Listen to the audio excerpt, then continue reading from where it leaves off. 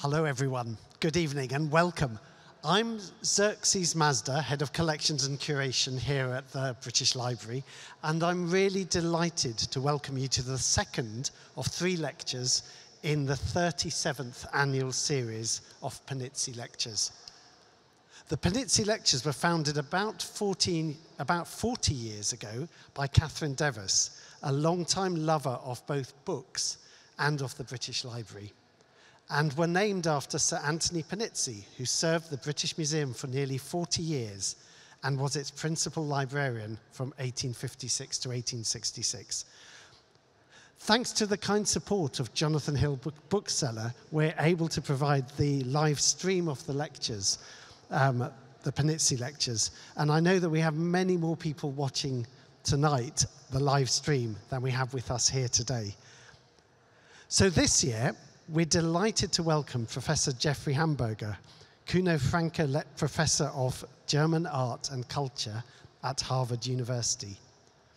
Through a long and celebrated career, teaching at Harvard for over 20 years, he has specialized in many aspects of medieval art, and his numerous books have focused on medieval diagrams, illumination, and the use and meaning of the visual in medieval culture more generally.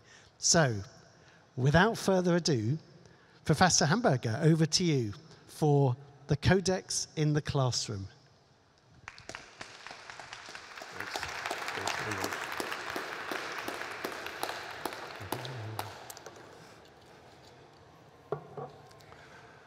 Well, to those of you who are returning for a second helping of hamburger, welcome back.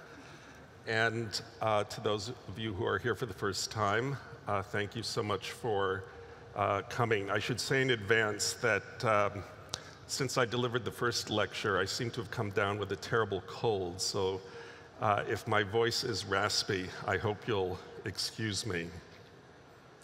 For those of you who did miss the first lecture, I might just quickly say that the basic premise of that introduction was that the history of diagrams from classical antiquity right up until the present day is essentially a history of theories of cognition. And that's a theme to which I'll return in the course of this evening's lecture.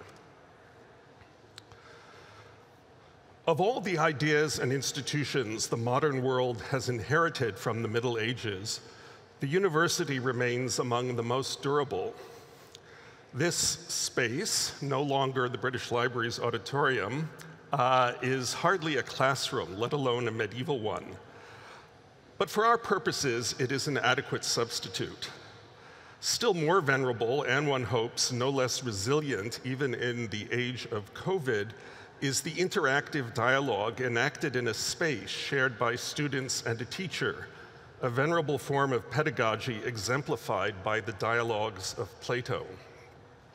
According to a legend attested no earlier than the 6th century, more than a millennium after the philosopher had died, the inscription above the door to his academy read, "Let no one ignorant of geometry enter here."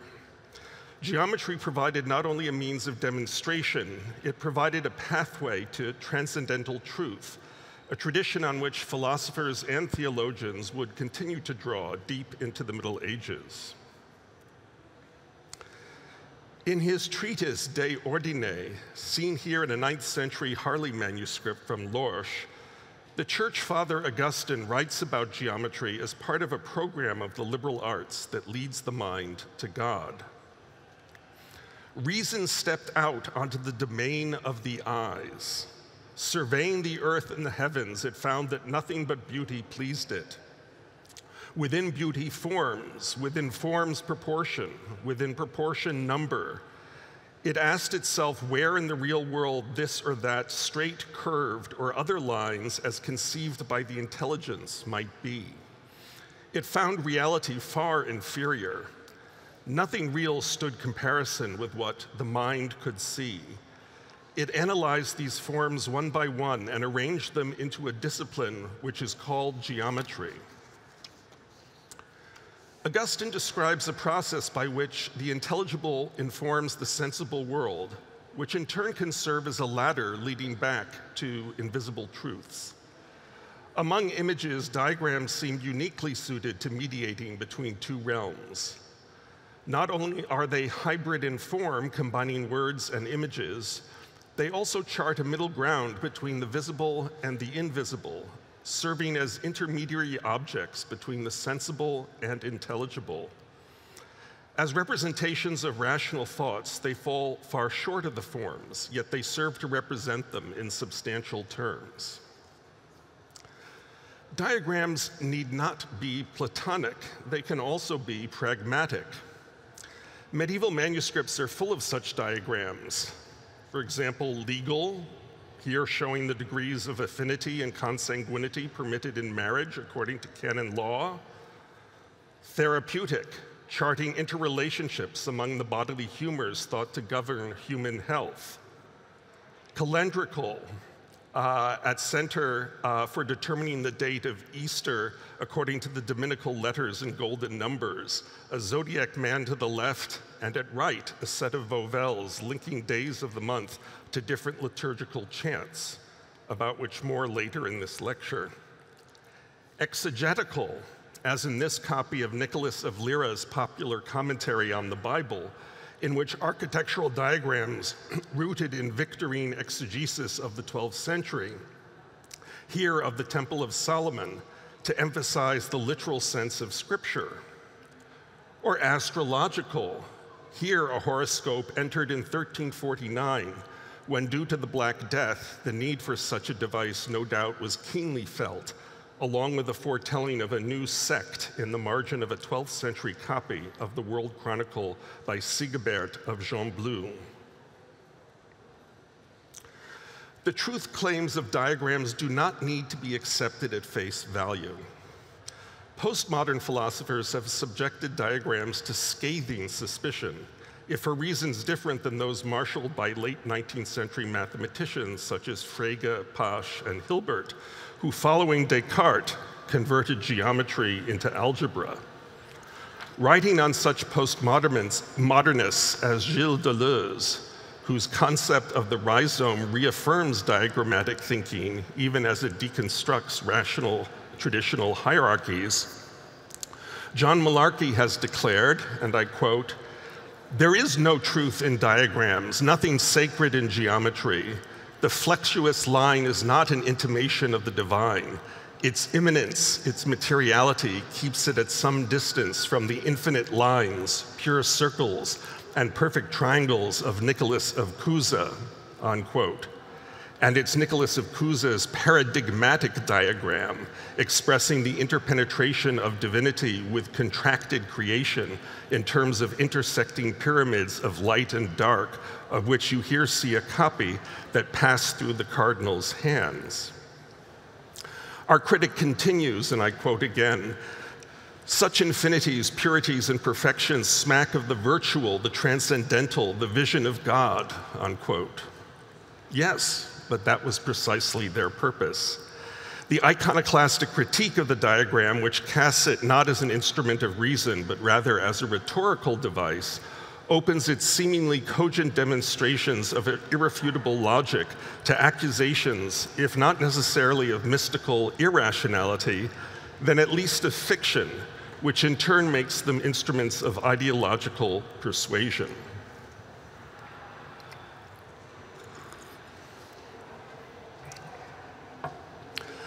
Some medieval diagrams, for example those in the so-called Ars Notoria of Solomon, a magical handbook, were intended to function as operative instruments of mystification as well as memorization.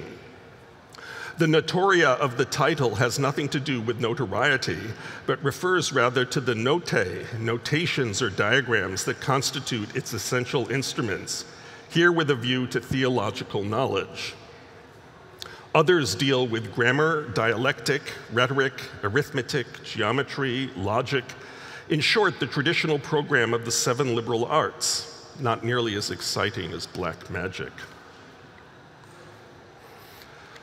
Postmodernists are not alone in having rejected the link between diagrams and divinity. As William Blake declared, and he didn't mean it as a compliment, The gods of Greece and Egypt were mathematical diagrams. For Blake, reason and its instruments were idols that stood in the way of imaginative spiritual vision.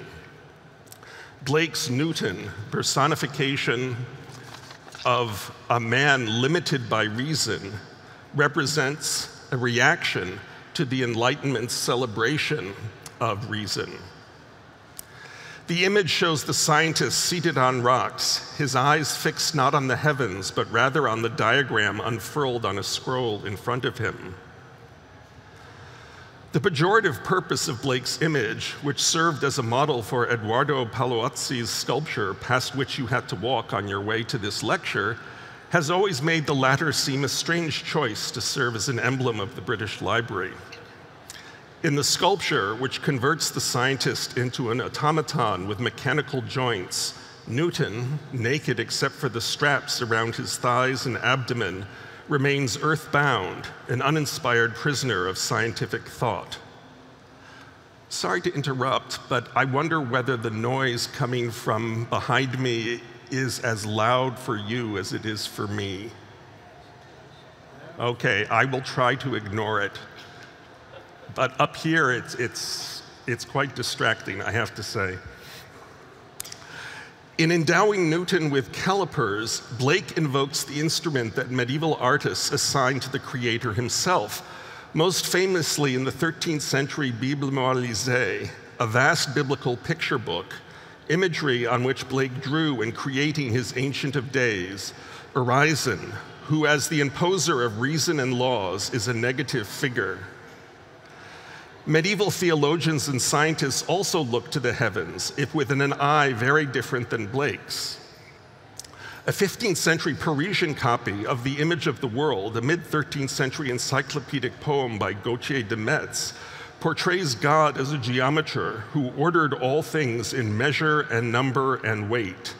The rubric reads, "On the completion of the world." Other miniatures remake God in the image of man, specifically a cleric who either holds a geometer's square or holds in his hands a diagrammatic image of the division of the world into 3 continents on the model of a TO map of a kind found elsewhere in the manuscript. Such maps, which reduce the known world to the most basic of schemas, trace their ancestry to the 7th century scholar Isidore of Seville.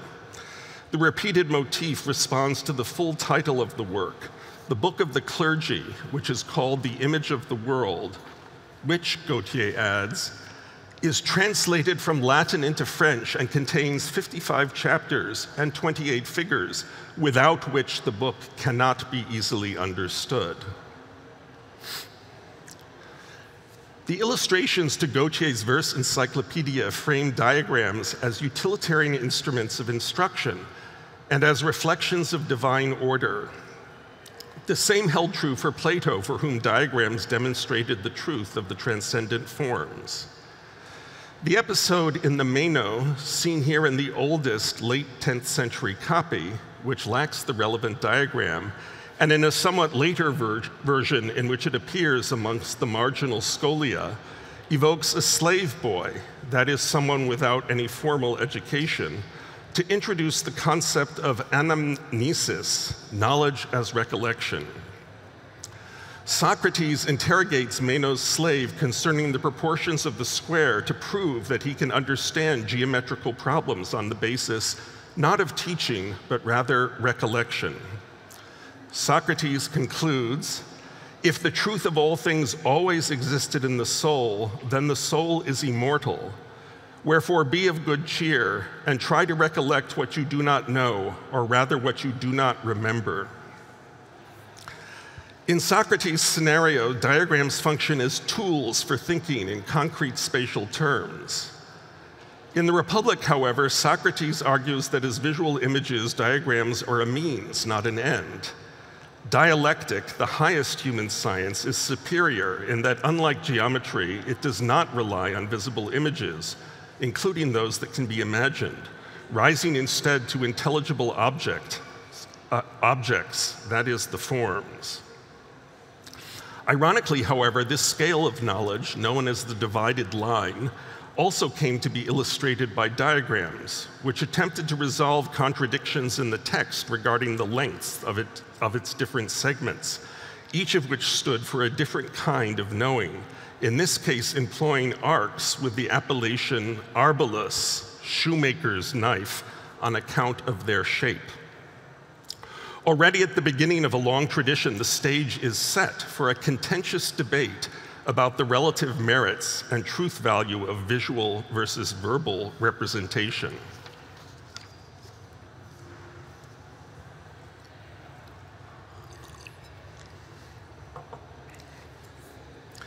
In the 12th century, the Meno was translated into Latin by Henricus Aristippus of Calabria. It was only much later, however, in the translation of Marsilio Ficino, that the larger corpus of Platonic texts became available in copies such as this one, made after a printed edition for Ferdinand I of Aragon, King of Naples. The Meno thus remained essentially unknown to medieval thinkers, who had access only to the Timaeus, a work of cosmology, in the translations first of Cicero and later in the 4th century of Chalcidius, whose commentary was complemented by a set of diagrams. In this idiosyncratic work, regarded as representative of Plato's thought, seen here in a manuscript made around the millennium, the philosopher argued that everything could be analyzed in terms of 5 perfect solids, 4 of which corresponded to the 4 elements, with the 5th matching the universe as a whole.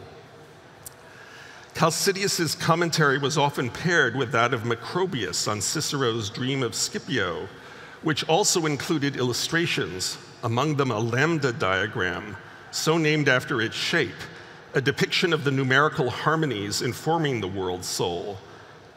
On its left side, multiples of 3, on the right, multiples of 2. In all, the 7 numbers that govern the relationship of the microcosm to the macrocosm. In the 12th century copy on the right, the world soul herself inhabits the diagram.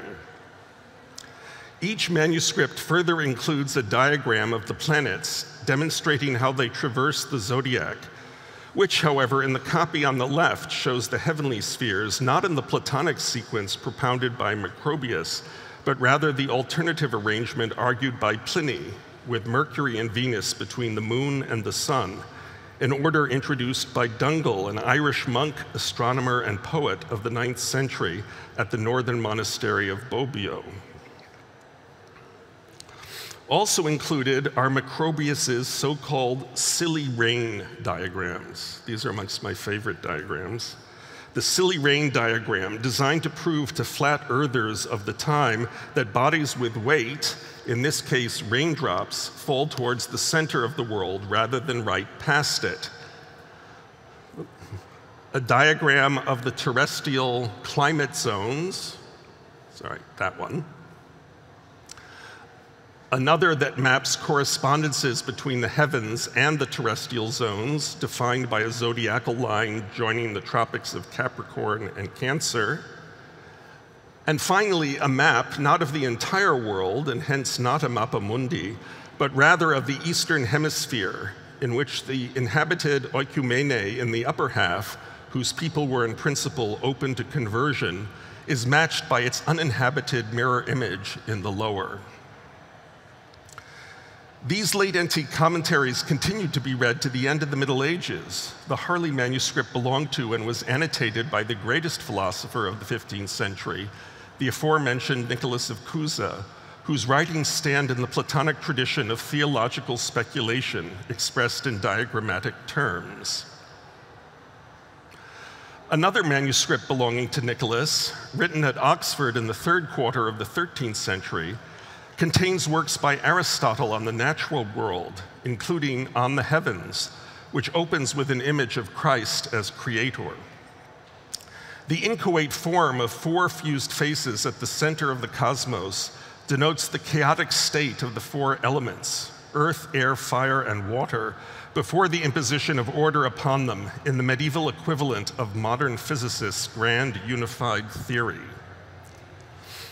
Diagrams demonstrating the properties of circular versus linear motion adjoin Aristotle's demonstration that, quote, The body which moves in a circle is not endless or infinite, but has its limit, unquote. In keeping with Greek mathematics, Aristotle designates the points or entities whose movements he analyzes with letters. To these, however, the illuminator lends bodies in the form of expressive heads akin to those found in the margins, in addition that lends unaccustomed impetus to these diagrams on motion. In keeping with the Platonic wellsprings of his philosophy, Nicholas saw the human capacity to grasp mathematics as a reflection of the divine. In his own words, quote, "In the mirror of mathematics there shines forth truth. The intellect," he adds, is, quote, "as an inscribed polygon is to the inscribing circle.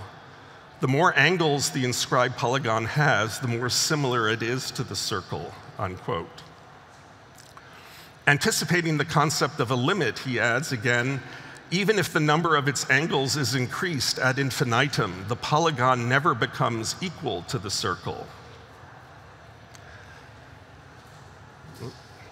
It was perhaps in the context of the elusive quadrature of the circle that he added an autograph diagram. It's one of only two that survive in his hand, this one dealing with the trisection of angles, to a 12th century German compilation of astronomical works by the astrologer Abu Mashar Jafar, active at the Abbasid court in Baghdad in the 9th century. Such diagrams found their way into the formal presentation of Cusa's finished works,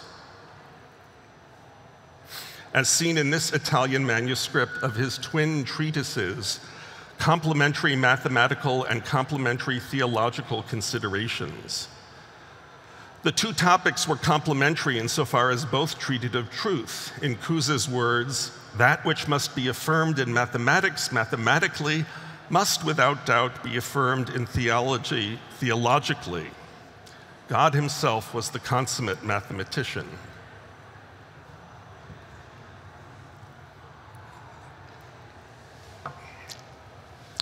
So popular was Macrobius that he can be called one of the schoolmasters of the Middle Ages and of modernity. The 17th century polymath Robert Fludd, who I discussed briefly in my first lecture, certainly knew his writings along with their illustrations.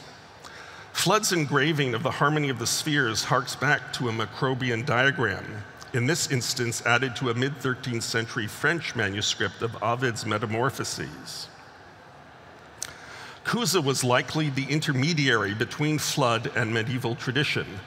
On the right, you see Cusa's universal diagram, universal not in the sense that it is a representation of the cosmos or the universe, but in that it includes or embraces all things.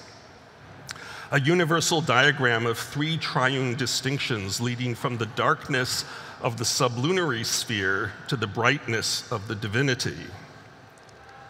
In printed editions, which postdate his death, color was eliminated, but in this manuscript made for the cardinal himself, it retains its essential role in lending his diagrams not only dynamism and depth, but also the immediacy of the process of perception that they sought both to structure and to simulate.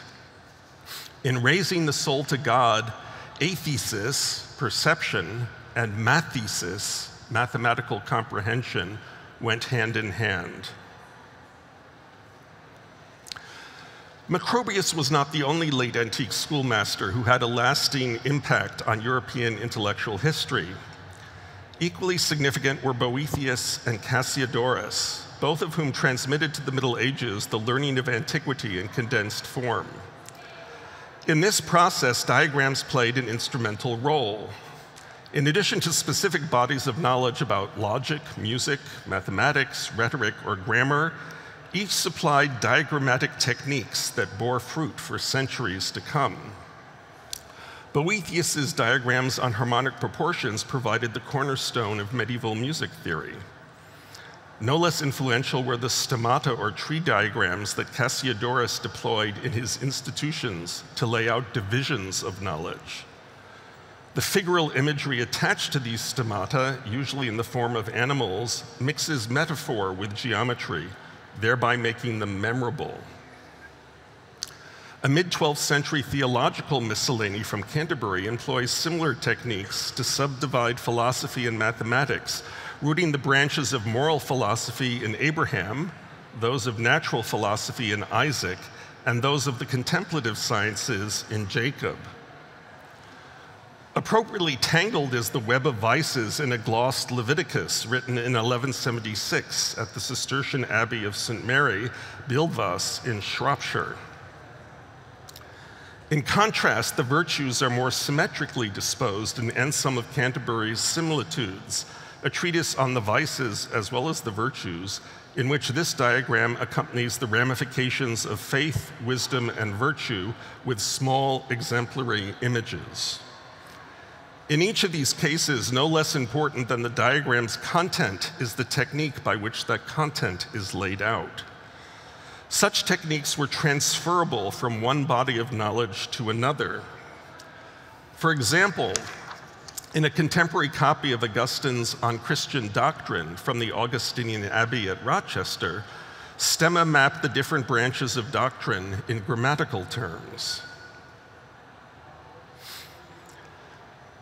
In the medieval classroom, geometrical know-how and theological speculation overlapped.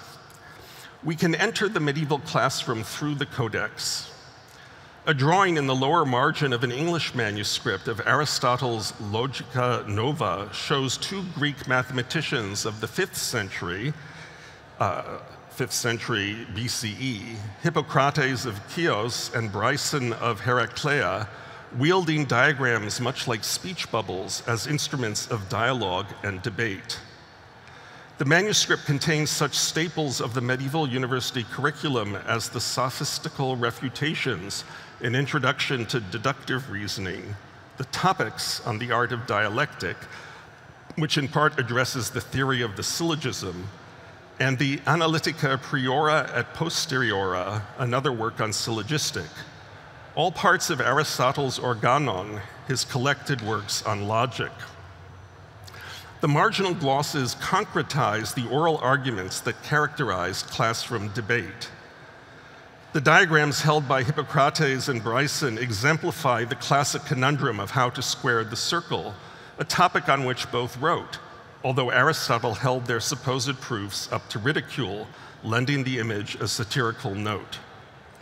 Pricking holes left by the compass, as well as faint traces of the diagonals defining the squares, testify to the precision the artist sought to achieve. The precision of the geometrical figures matches that of the overall mise-en-page, which is ruled to allow for layer after layer of commentary, marginal and interlinear.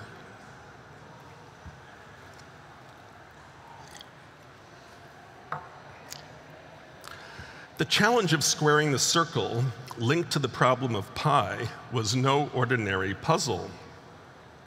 Problem 50 in the British Museum's Rhind mathematical papyrus, which dates to the mid-6th century BCE, asks, actually mid-16th century BCE, asks, quote, a circular field has a diameter of 9 ket, about 50 meters. What is its area, unquote? The answer entails a remarkably precise approximation of pi. As an irrational number, pi figures as an emblem of impossibility. This problem introduces the double-sidedness of the diagram in the Middle Ages and of its extraordinary, even paradigmatic appeal to medieval thinkers and artists. On the one hand, as an instrument of logical demonstration, the diagram represents reason. Very often, the inclusion of a diagram in medieval manuscripts serves less to map out a specific argument than as an invocation of authority whose presence on the page lends credence to a set of propositions. Many diagrams make their case less by logic than by metaphors, in turn translated into figuration, which by definition, the word comes from the Greek metaphora, from metapherein, to transfer or carry over. It involves less lines connecting one point, whether mathematical or logical, to the next, than leaps, including leaps of faith. Does history or do concepts really unfold like the ramifications of a tree? Whereas in the role, history unfurls in a line of descent, the trees, which symbolize fertility, grow upward. How organic are the degrees of consanguinity mapped out in this late 12th century version of the diagram from the etymologies of Isidore of Seville, whose form, crowned by a cross, is more reminiscent of a metalwork shrine? What difference does it make in the same manuscript to envelop another such diagram with elements appropriated from a tree of Jesse? In such cases, visual metaphors have the virtue of lending the disposition and dependencies of concepts a poetic persuasiveness that, were they simply laid out in expository prose, they might otherwise not possess. In this double character of the diagram, its liminal status at the boundary between the physical and the metaphysical, the rational and the irrational, the visible and the invisible, lay its appeal to medieval exegetes and artists. The very appearance of diagrams, their elementary abstraction and etiolated forms, stamped them as exemplifications of thought that stood at the boundary between what is visible and what is not. Medieval philosophy, moreover, did not recognize the distinction between separate realms of reason and faith. Geometry itself could prove paradoxical. Syllogistic logic was applied to the mysteries of the Trinity. Nicholas of Cusa argued that a triangle is analogous to the Trinity. No ordinary triangle, however. The paradoxical triangle to which he referred had 3 right angles. God, moreover, according to a widely circulated comparison, was like a circle whose center is nowhere and whose circumference is everywhere. Augustine had sought to ban the application of such metaphors to theological truths on account of their misleading character. Metaphor, however, which extends knowledge of what is known to that which is not or cannot be defined, had the virtue of lending the paradoxical concepts at the heart of the Christian credo an apparent logic. Within this scheme of things, the medieval diagram participated in a dynamic dialectic of revelation and concealment, one in which the viewer was invited to participate. To look at a diagram was to be instructed, but it was also to be initiated.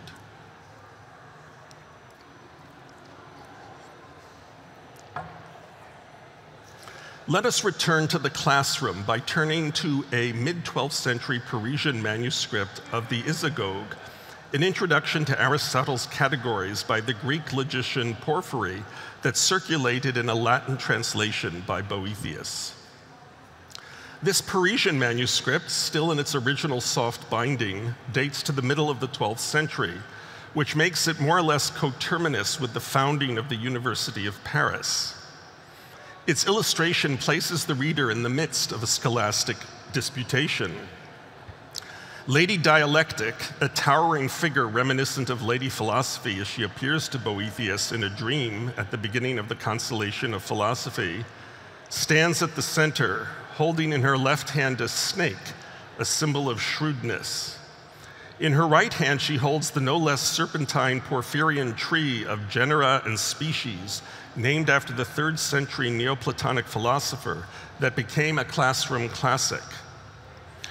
To call this diagram a tree is to enter the realm of metaphor in ways that are problematic, in that unlike any tree in nature, this one grows not from the ground up, but rather from the top down, suspended from the tree of the cross, which here serves to ground it, again a metaphor, in a form of truth higher than that of nature.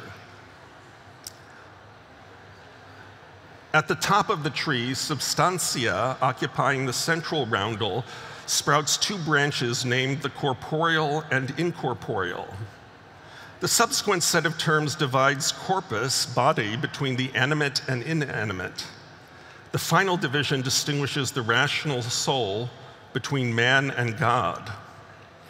As noted by Umberto Eco, the Porphyrian system employs the dictionary model of semantic representation, as opposed to the encyclopedic, Rather than attempting to describe a given thing or term as it exists in the world with all of its accidents, it analyzes it linguistically by taking into account only those properties necessary and sufficient to distinguish that particular concept from others. Those are Eco's words. The dangling vine-like tree arranges all of creation into a ladder-like set of hierarchical divisions that ultimately lead to God. That the differences defined by the tree are accidents, and that accidents can be multiplied indefinitely, is a problem of categorization that the diagram conveniently elides. The image, however, offers more than the diagram alone, which would have sufficed for didactic purposes. It stands at the center of an exemplary dialogue, as if to show how it should be used performatively. At the top, Plato engages Aristotle in dialogue. Below, Socrates and Magister Adam likewise converse. Perhaps identifiable with the 12th century Parisian master Adam of the Petit Pont, Adam is also the exemplar of all humans, one of the subdivisions of the diagram's final set of categories. Adam does not simply represent the category of humankind, however. As the one who had assigned names to the animals, he represents the quintessential philosopher and logician. His act of discrimination and denomination underwrites the use of inscriptions in medieval images. In effect, the discussants in the corner supply the learned disputation in which the reader is expected to participate. Some learned graffiti scratched on the south tower wall of the Romanesque church at Bro in Gotland, Sweden, most likely during the 13th century, brings us right inside the medieval classroom. The incised diagrams are perhaps unique in permitting us to witness these tools for thinking in statu nascendi, that is, in the process of being used. They effectively present us with a medieval blackboard that was never erased. A school teacher inscribed into wet plaster a syllogism and several versions of the square of opposition, along with some associated terminology, as well as a cosmological diagram of the four elements, whose relations and transformations, as we saw in the first lecture, could be explained in terms of the square. Also present is a summary of the threefold nature of statements, a topic that accompanies the presentation of the square in logic textbooks. The first damaged square at the right displays the diagram derived from the categorical syllogisms by Boethius, seen here in a 13th century scholastic miscellany, including variants of the proposition regarding the just man derived from chapter 7 of Aristotle's On Interpretation. These read, all men are just, a universal affirmative, no man is just, a universal negative, a certain man is not just, a particular negative, and a certain man is just, a particular affirmative, the very same syllogism scratched into the plaster at Breu. The second diagram represents a modal square diagram constructed around four propositions regarding necessity and possibility, which are supplemented by the technical terms contradictory, contrary, subcontrary, and subaltern.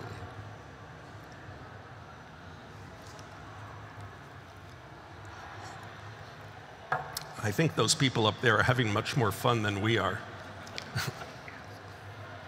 Logic stood at the core of the new learning. The square I just showed you comes from an exceptionally elegant scholastic miscellany made between 1309 and 16 for Franciscus Caracciolo of Naples, Chancellor of the University of Paris.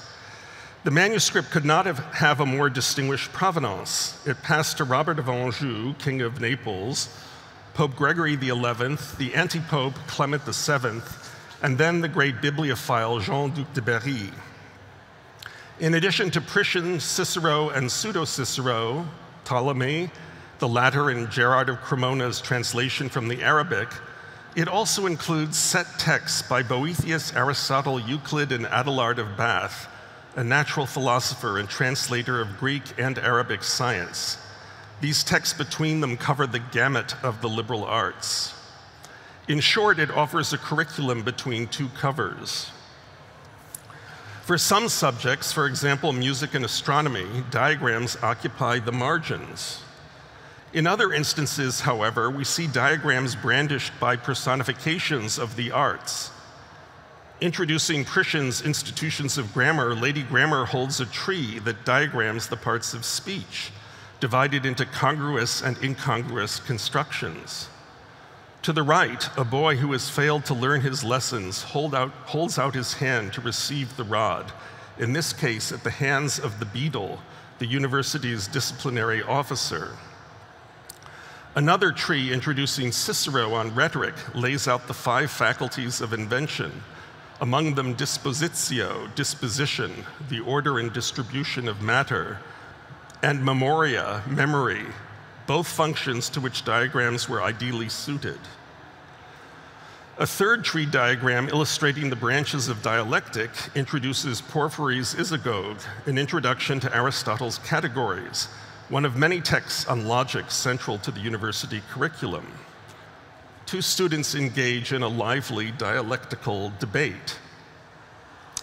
Yet another diagram in the form of a flowering plant introduces Aristotle's Analytica Priora, part of this same curriculum, and it identifies the 4 leaves with 4 different kinds of propositions: demonstrative, simple, dialectical, and sophistic, and the flower itself with the resulting syllogism. For medieval students, whether in Paris or at Breux, diagrams did more than merely illustrate ideas. They provided tools with which to think, argue, and create. This initial from Caracciolo's Miscellany, prefacing Euclid, Euclid's Elements in the translation by Adelard of Bath, depicts lady geometry using calipers and T-square with which to draw explanatory figures, such as those in the right margin, produced using the very same instruments. Dynamic, generative geometry and the diagram's experimental utility went hand in hand and remain critical to understanding how they work, no less now than then. Diagrams, far from simply illustrating ideas or serving as handy aide-memoire, serve to generate new knowledge. Diagrams do more than package predetermined content. By mimicking the process of ratiocination itself, they recapitulate and reinforce the processes of thought by which that knowledge is generated in the first place, and at the same time engender fresh patterns of thought. Each time a diagram is drawn or its lines are retraced in the mind's eye, a thought process is reenacted step by step. Diagrams, whether medieval or modern, do not simply represent a set of ideas or even map the relationships among them. Like machines for the mind, they ideally have to be recapitulated, starting from scratch each time they are used, as if in making use of them, any given reader had to retrace the connections they establish. Diagrams thus have an inherent temporal aspect. Moreover, they embody technique. They help the user remember the terms of the discussion. They also exemplify and generate rules that in turn can be applied to other questions. In this context, the dead metaphor of drawing conclusions takes on fresh meaning. Even if one doesn't draw a diagram, one still has to recapitulate in one's mind the steps it represents. Diagrams thus have a processual aspect. Operative thinking of this kind is hardly unique to the Middle Ages. It also characterizes the conceptualization of problems in computer software. Here, to quote a software engineer, syntactic possibilities extend into time and space as they define transposition operations that facilitate the dynamic exploration of information. Information is entered or played against time. The analyst, the computer analyst, enters the diagrammatic space, and what was formerly a snapshot now becomes a flow of information, unquote. In the Middle Ages, no less than today, to draw a conclusion was to enter into such a flow.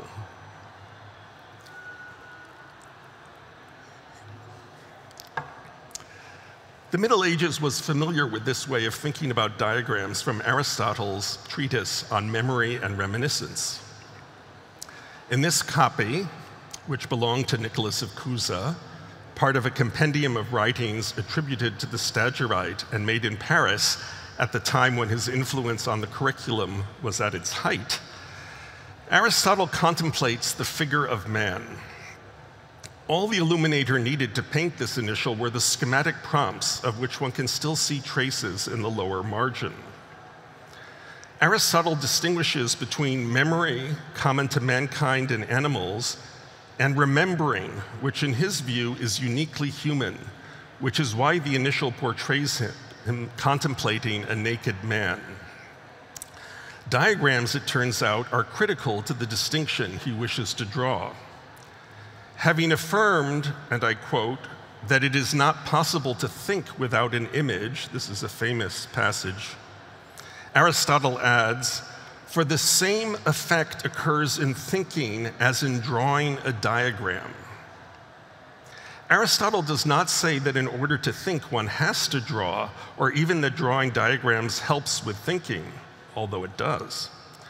Rather, as part of his effort to distinguish thought from imagination and memory, and humans from animals, he draws his reader's attention to the effect that thinking and generating a diagram have in common, the requirement to work things through step by step. In comparing cognition to the process of drawing, Aristotle goes beyond asserting that a diagram represents the content of thought. Rather, the procedure of producing the diagram resembles and even enables the process of thought. Both, in his view, involve the method of defining and drawing relationships that point towards particular conclusions. If drawing a diagram and the process of thinking represent two sides of the same equation, then it is not simply a matter of thought generating diagrams, but also of diagrams generating thought. Rather than a representation, the diagram structures the patterns according to which one thinks. The diagram is more than a mere representation. It is active or operative. The closest we get to any medieval text to a recounting of the moment at which a diagram first was formulated occurs in Hugh of St. Victor's Didascalicon, a manual on teaching, alternatively titled De Studio Legendi, on the study of reading, a treatise on the 7 liberal arts written in the late 1120s, of which this 13th century manuscript, which opens with a sermon on the vision of Daniel, includes a substantial excerpt. The manuscript mixes prose and poetry, Latin and vernacular, Anglo-Norman, as well as religious and secular texts. Unlike Daniel, Hugh looks for inspiration not to the heavens, but rather to the earth, stating, quote, I dare to affirm before you that I myself never looked down on anything which had to do with education, but that I often learned many things which seemed to others to be a sort of joke or just nonsense. Often I proposed cases, and when the opposing contentions were lined up against one another, I diligently distinguished what would be the business of the rhetorician, what of the orator, what of the sophist. I laid out pebbles for numbers, and I marked the pavement with black coals, and by a model placed right before my eyes, I plainly showed what difference there is between an obtuse angled, a right angled, and an acute angled triangle. Whether or not an equilateral parallelogram would yield the same area as a square when two of its sides were multiplied together, I learned by walking both figures and measuring them with my feet. These were boyish pursuits, to be sure, yet not without their utility for me, nor does my present knowledge of them lie heavy upon my stomach, unquote. Perhaps the key element in Hugh's account, consistent with the weight he gives to observation and experience, is his reliance on visual aids. Rather than thinking through problems in his head, he externalizes them, not simply to enable the teaching of others, but to master the problem for himself. The scene he describes takes us all the way back to that of Greek philosophers arguing over drawings scratched in the sand, what Reviel Netz, consistent with theories of the extended mind, has characterized as intersubjective objects. Hugh's ambitious theological treatise, The Mystic Ark, evokes a diagram of enormous complexity, comprehending the whole of salvation history. Addressing his readers, Hughes speaks of the figure of this spiritual building that I'm going to present to you, namely the ark of the title. I depict the ark as an object, he states, so that you may learn outwardly what you ought to do inwardly, and that once you imprint the form of this example in your heart, you will be glad that the house of God has been built inside of you, unquote. Once again, architecture is linked to edification. No trace of any such drawing survives in any of the manuscripts, and the degree of detail mapped out by Hugh defies depiction. Did Hugh's didactic diagram perhaps take some other form? If not codified in a book, then perhaps as a set of parchment sheets hung on a classroom wall? That such objects existed, we know from Gerbert of Aurillac, a polymath, later Pope Sylvester I, who in the late 10th century writes, "It is the best scholars that last autumn for whom I drew up a diagram of rhetoric on 26 leaves of parchment sewed together and forming in all 2 columns side by side, each of 13 leaves. It is without doubt a device admirably adapted for the ignorant and useful to the studious scholar in order to help him understand the subtle and obscure rules of rhetoric and to fix these in his memory." The British Library holds a miscellany of works on geometry, astronomy, and mathematics with diagrams illustrating works by, among others, Boethius and Gerbert. There is, however, no trace of the figure of rhetoric. Whatever its format, 2 single columns, each 13 leaves long, represents a great deal of real estate. It is hard to imagine that the principal purpose of such an object was simply to provide material for rote memorization. One can more easily imagine it as a conversation piece unfurled in a classroom, whether on a wall, a table, or a tablet, such as this set from the 2nd century. Consisting of bound wooden leaves, such tablets represent the origin of the Codex per se. The word Codex, from which the term codex derives, means a block of wood. On the first tablet, a teacher wrote 2 iambic maxims by the poet Menander on 2 ruled lines. A student then copied them twice between ruled lines. And on the second, the teacher wrote out multiplication tables on the left, whereas on the right, a student employed a grid to break down 5 words according to their syllabic structure.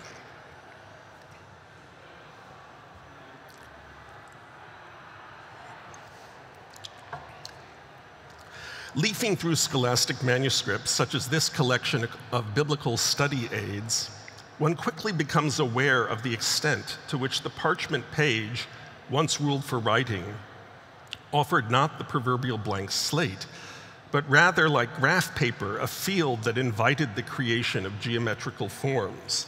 Whether blocks of text divided into columns and differentiated by size, or images that took advantage of this predetermined linear armature. Into the overall mise-en-page, words and pictures created a flexible matrix governing the relationship of text to text, text to image, or image to image. Before a word was written, the pages prepared by the scribe established patterns of interpretation that in turn, through memory, fostered corresponding habits of mind, a diagrammatic mentality. Once mastered, the skills required to encode and decode this specialized visual vocabulary could be applied to a broader range of texts and images. Traces of diagrammatic habits of mind structure both the original layout and the annotations of readers. Witness the schematic gloss in the lower margin on the verso.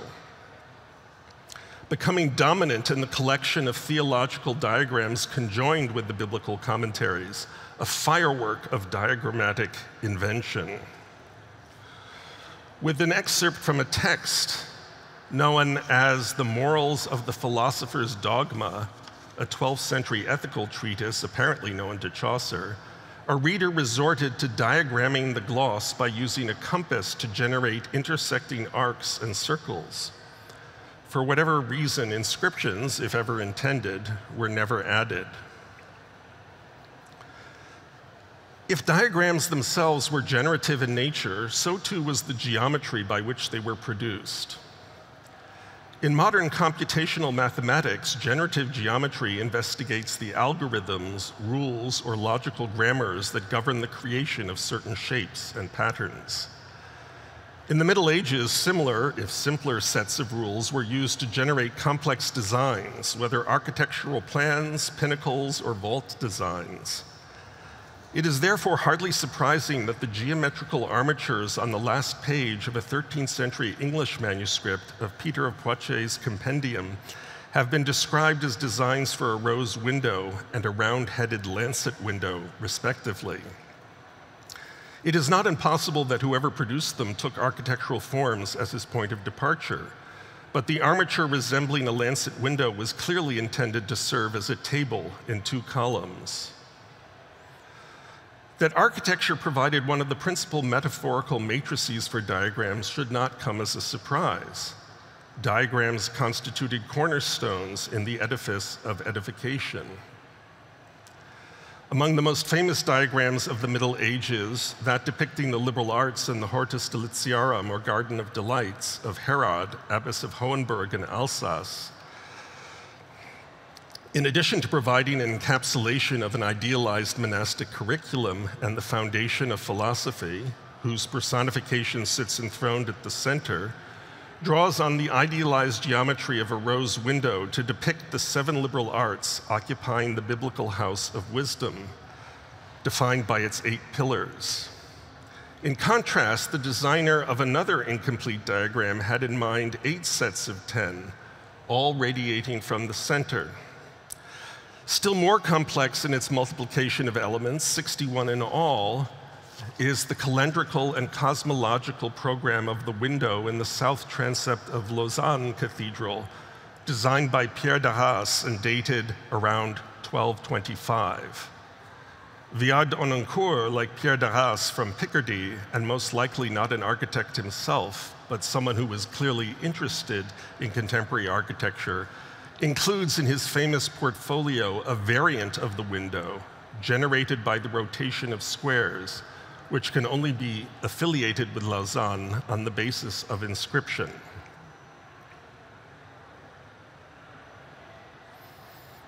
Coming to a conclusion. Diagrams chart movements of the mind. In thinking them through, we effectively retrace the movements of the draftsman's hand. As in Flood's microcosmic man, hand, eye, and mind are coordinated. Some diagrams have actual moving parts in the form of volvelles, a device derived from the astrolabe, so designated after the Latin term volvere, to turn. In this astrological miscellany from the collection of Sir Hans Sloane, the eminent physician whose bequest of 71,000 items to the nation constituted the cornerstone of the British Museum and Library, 4 volvelles, one in the form of a human figure, occupy 2 openings. An early modern Kabbalistic digest by Samuel Gallico of Moses Cordervo's Orchard of Pomegranates, aptly named The Juice of Pomegranates, incorporates 10 volvelles, one for each of the sephirot, or emanations of the Godhead. Such sets convert diagrams into combinatory machines akin to calculators. In the end, however, all diagrams entail similar motions of the mind. Those with moving parts only actualize what remains latent in all diagrams, which invite the viewer to make connections and link data sets according to prescribed pathways. A set of diagrams added at the front of the Toledan tables, originally assembled in the 1080s by a group of scholars in Toledo, working from Arabic materials, offers an example of this phenomenon. The uppermost diagram, animated by an angel and two Franciscan friars, in fact consists of instructions for the use of the other two. The friars point to the circumference, consisting of a circular zigzag that divides the circle into legible segments.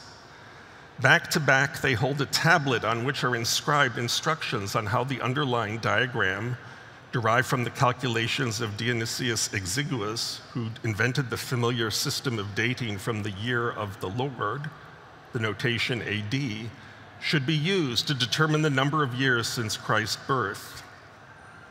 Beneath the tablet, the right hand of God emerges from a cloud to point to the diagrams below, thereby identifying the diagram as a divine dictate. The two scrolls held by the friar on the left identify the surrounding circles as indicators of the solar cycle and the dominical letters, respectively, whereas that held by the angel indicates the current year. The gestures are not precise. Instead, they perform how the diagram should be put into action. The diagram, indeed all diagrams, enact motions of the mind, bringing it to life in the hands of the viewer.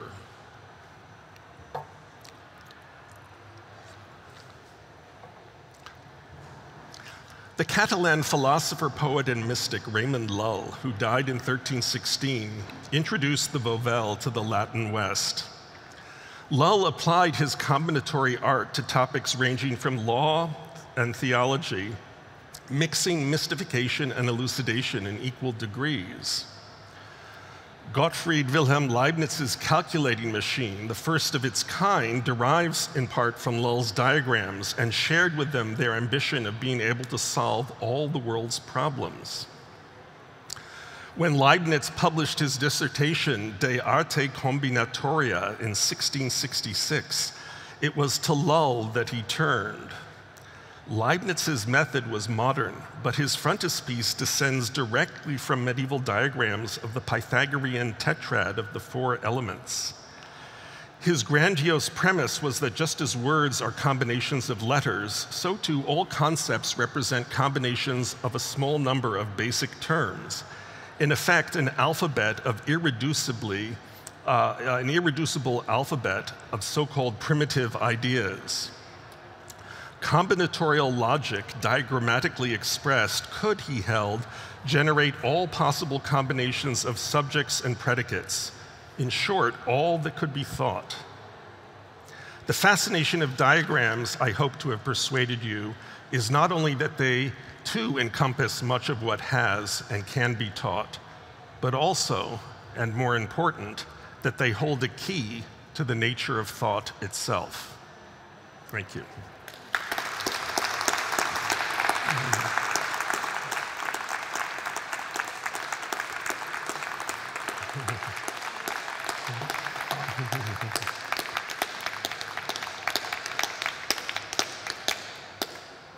I realize my lecture was a tad on the long side tonight, but if there are questions, either from those of you who are here or from those of you who are listening online, I'd be happy to try and address them.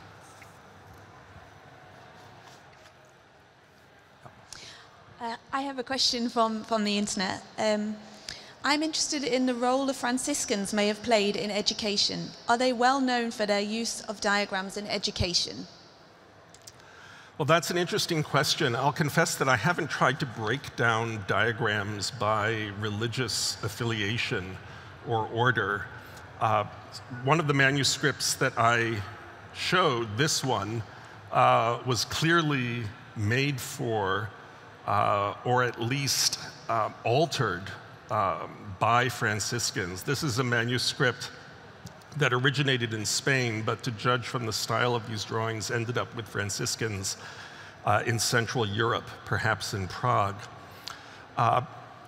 I strongly suspect that the use of diagrams was more or less universal.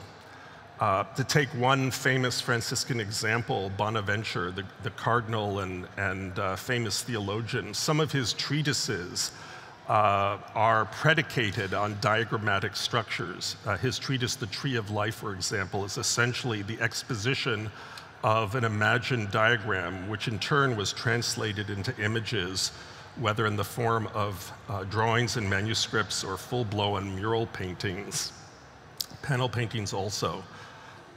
So that's a long-winded way of saying, yes, Franciscans, Dominicans, I think diagrams were used across the curriculum, and certainly any order that had a hand in university education was well-versed in diagrams. Please.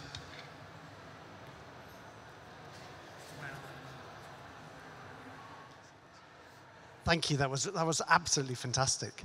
I'm trying to get my head around how much do we know about how the practicalities of how the diagrams were used in the classroom. So you've kind of hinted at things. You've talked about unfurling diagrams, or and then with the Bro example, you showed sort of essentially a diagram that was copied. Did people turn up with their own manuscripts? Yeah, well, this is a very good question, and one to which I wish we had more of an answer. All we have are the diagrams that have been transmitted to us. What makes the graffiti in that church so extraordinary is that it suggests that we are witness to the creation of these diagrams, much in the way that one might watch, say, a physicist or someone today inscribe formulas or diagrams on a blackboard. But that's a unique survival, as far as I know. Textual references to the use of diagrams are also relatively rare, in the same way that references to how images in general were used in the Middle Ages are quite infrequent. But I do think that we have to imagine these diagrams not simply as illustrations of ideas, but as tools for thinking that were used to elaborate the ideas in the first place.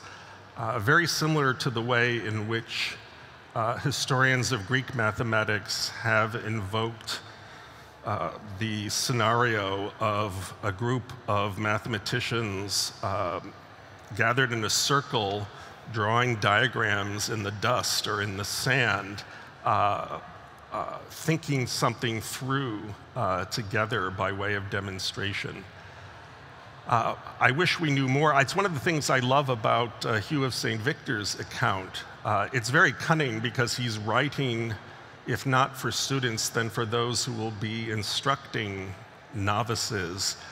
And he evokes his own experience, which is a very characteristic move on his part. He wants to show that he too was once a beginner. But he talks about that very process of working things out through these external objects, whether pebbles or chalk drawings, charcoal drawings, in a very evocative way. Gerbert of Aurillac, whom I mentioned, talks about using diagrams that unfortunately don't survive. There's a common rule when it comes to medieval art. I sometimes tell my students that if we have a text, we don't have the image, and if we have an image, we don't have the text. There are exceptions to that rule, but in most cases, we have this fractured mosaic, and so we have to try and put the pieces together. Yes? You can.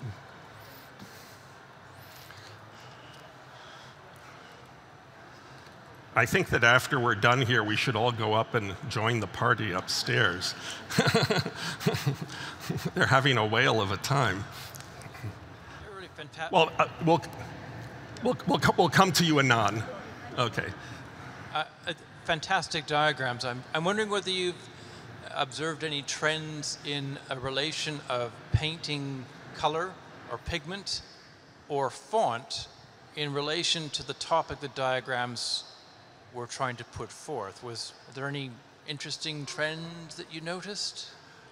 Well, color in diagrams is a topic that interests me, also in relationship to the history of printing, because color, aside from Gutenberg's initial efforts to introduce colored initials into the first quire of the Gutenberg Bible, a process that proved so complicated or so costly or inefficient that he gave up on it.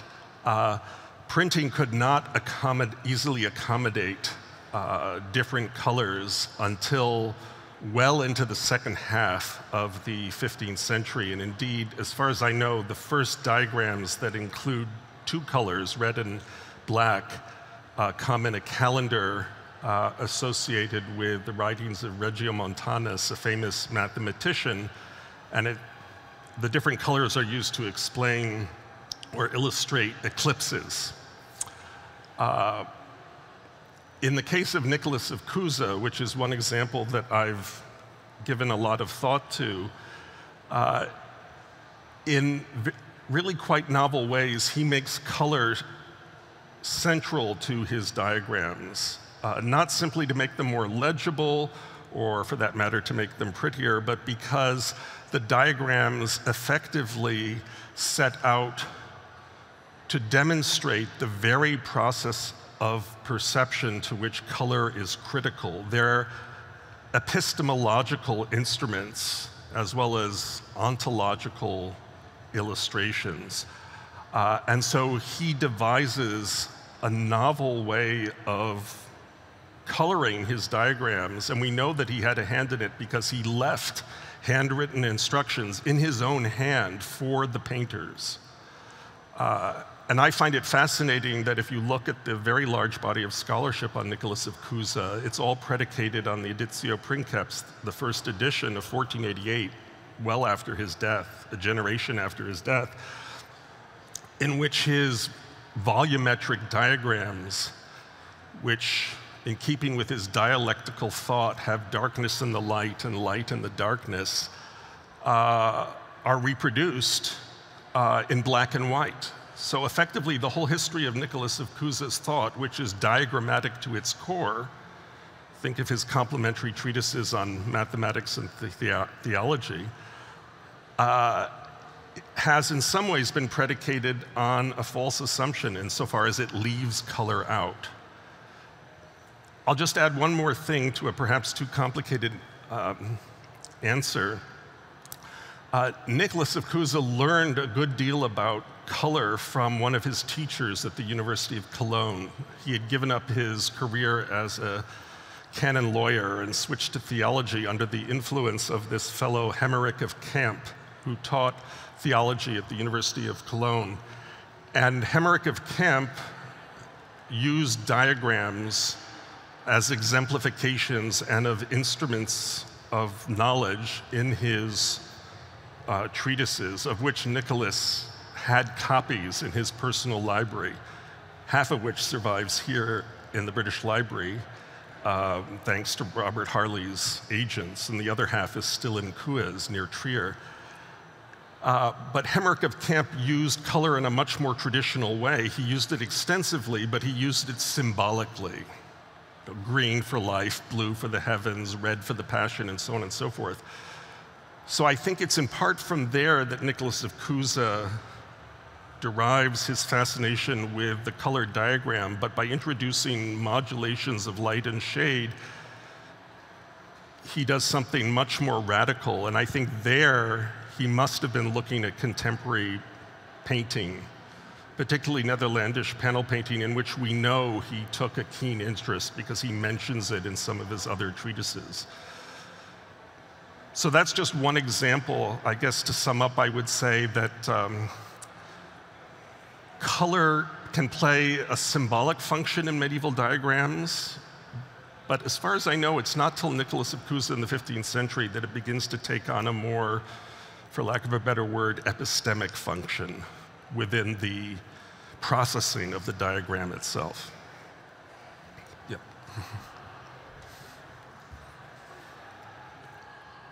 Very stimulating lecture, thank you. But contrary to the theme, are there examples in which the power of a diagram actually impedes the development of thought? I'm thinking here of the extraordinary persistence of the Ptolemaic sphere.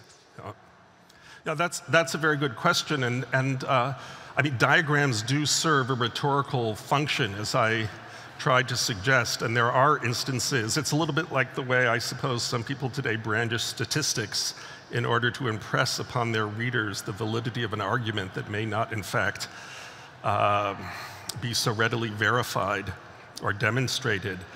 And there are instances in which diagrams are used in that sort of hand-waving kind of way.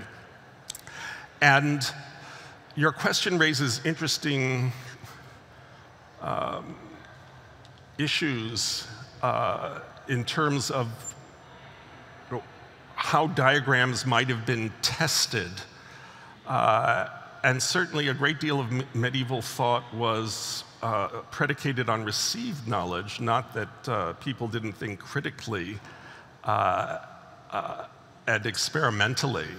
A manuscript I could have shown here in the collection, I believe there's a wonderful manuscript here in the collection of British Library of some of the manuscripts of Bacon, the 13th century philosopher who was so interested in optics.